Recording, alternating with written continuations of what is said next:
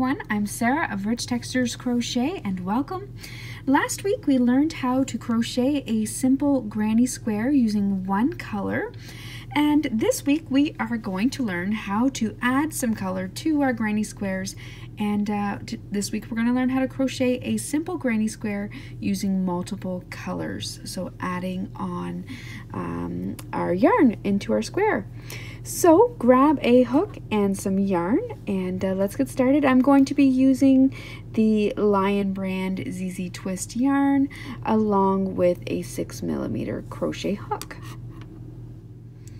So once again, thank you so much for joining, and if it's your first time to my channel, feel free to take a look around.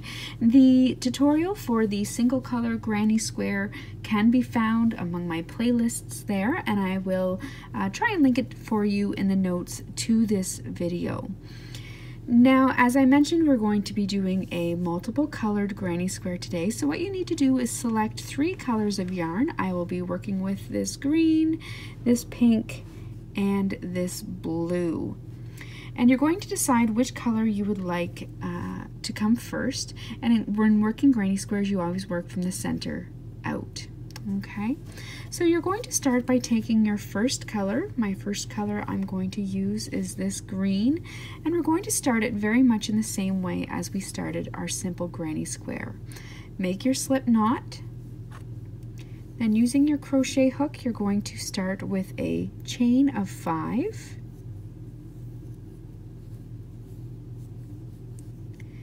Then, being careful not to twist your chain, you're going to join your join your 2 ends together. Join your chain in that first chain with a slip stitch to make a ring, just like so. You're now going to start your granny square. You're going to chain 3, and your chain 3 always counts as a double crochet stitch. Next, you're going to work 2 double crochet stitches into the center of your ring.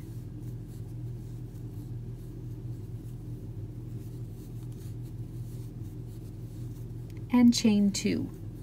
Your chain 2 will form your granny square corners. Next, you will work 3 double crochet stitches into the center of your ring.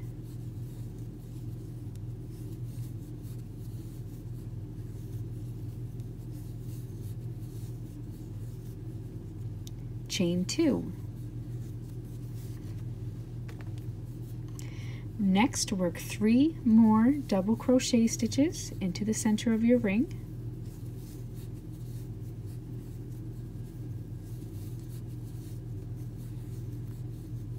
Chain 2, and finally work 3 final double crochet stitches into the center of your ring.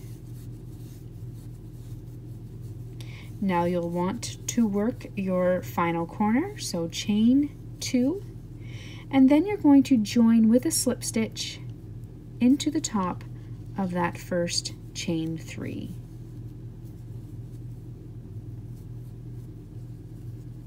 Now, if we were continuing on with this color, we would slip stitch in each stitch across and into our next chain 2 corner, and then continue to work our granny square, and that's explained in the simple single colored granny square tutorial. But since we want to add a new color, we're simply at this point going to fasten off. So simply pull your string through and use your scissors to fasten off. Just like so. We're now going to want to join our second color. So for my second color, I am going to use my, let's do blue. The fun thing about granny squares is that you can mix and match and do a zillion different color combos and alternate the different colors in different squares. So I'm going to use my blue, and I want to join it to my square. So I'm going to insert my hook into my chain 2 space.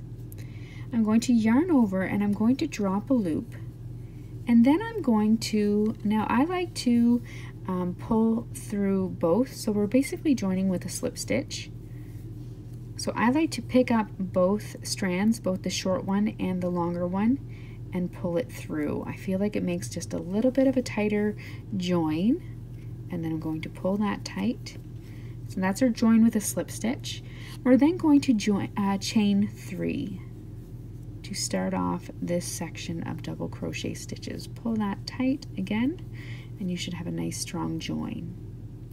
Now at this point, I like to work over top of my tail end here that is sticking out, again just to make it a little bit more secure. So we're going to continue working our granny square. We're going to work 2 more double crochet stitches, and because this is our corner, we're going to chain 2, and then working into that same chain 2 space down below, you're going to work 3 more double crochet stitches.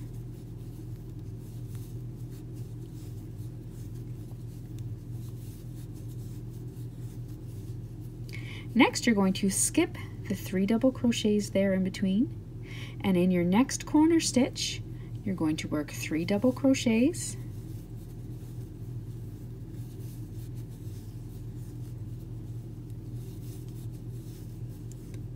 chain 2,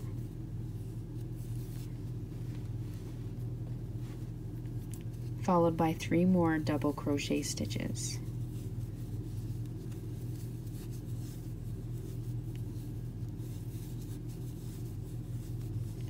Skip the next set of 3 double crochet stitches, and then in your next chain 2 corner space, you're going to repeat what you just did.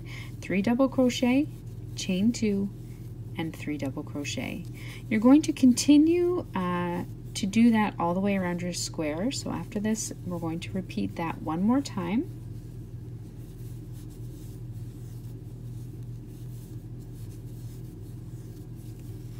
So skip that next set of 3, work 3 double crochet stitches, chain 2 and 3 more,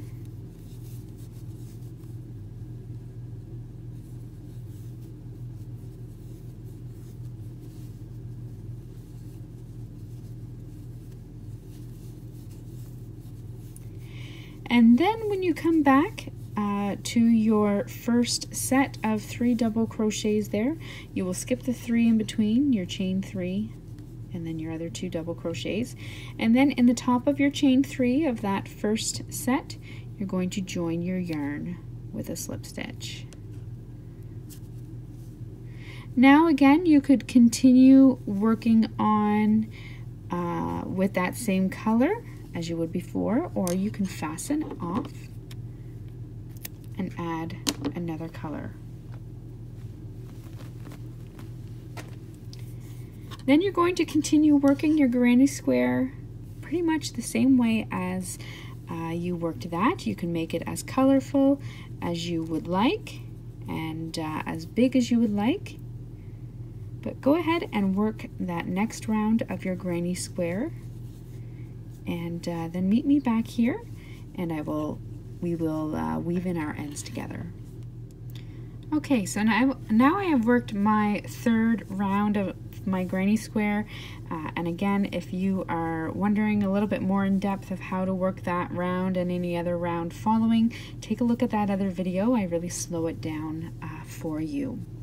Now once you have worked your granny square to the size that you would like, you're going to turn it over and you're going to look and see that you have all of these ends, and that is the downside of working a granny square in multiple colors.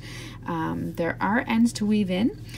Maybe you love to weave in your ends. I'm not a huge fan of doing it, but it is work that must be done, so we must do it in order to finish our project.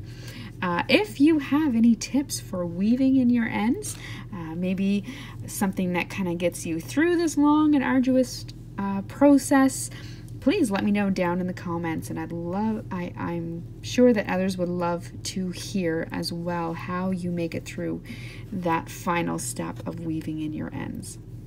So what I'm going to do is I'll just show you quickly now that we've finished our square. I'm going to take my yarn needle and I'm going to weave in my ends. Now how I like to do it varies depending on the project that I'm working on, but for my granny squares I like to keep my colors coordinating with the colors underneath, because I don't want to have, say, a green thread kind of woven up here showing through my blue. I want to keep my colors together.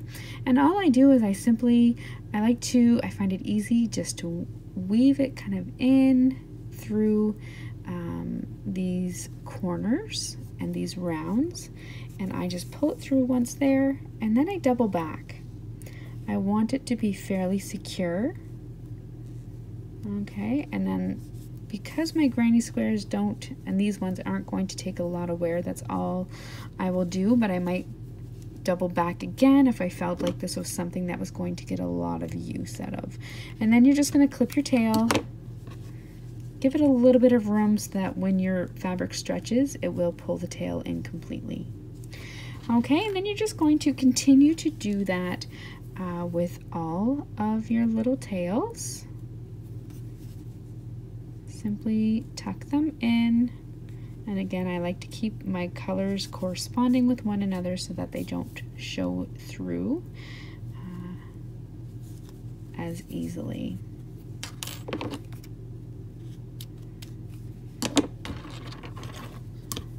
There we go.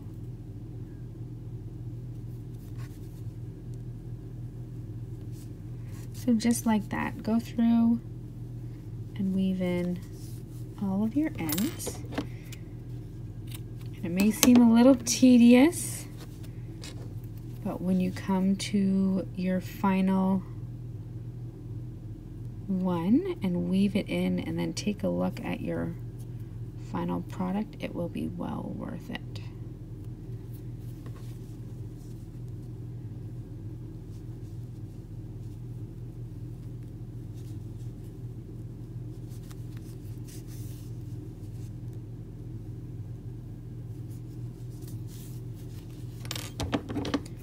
I have 2 left, and the more color that you put into your granny square, the more these little tails you are gonna have.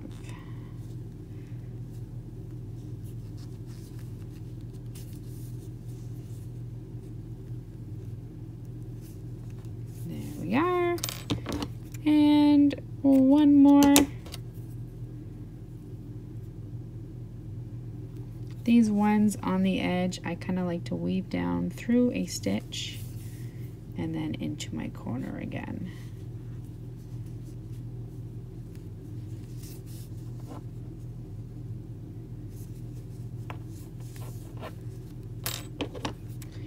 And there you have it. That is your granny square made with multiple colors. So thank you so much for joining me. Please don't forget to subscribe, and I would love to see you back again. And once again there, make a note or a comment in the comments. How do you get through that process of weaving in your ends? Until next time, happy crocheting. Bye.